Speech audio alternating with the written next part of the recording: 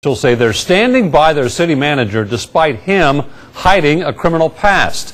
News 2 discovered that Bill Kraus pled guilty to federal mail fraud in 1987 for artificially inflated real estate prices in Utah and California. Following the guilty plea, Kraus was expelled from the International City Management Association, a Washington-based trade organization of city administrators and managers. Now, the city of Oak Hill released a statement stating he didn't discuss the incident when he was hired back in 2003, but the city has no plans of dismissing him at this time.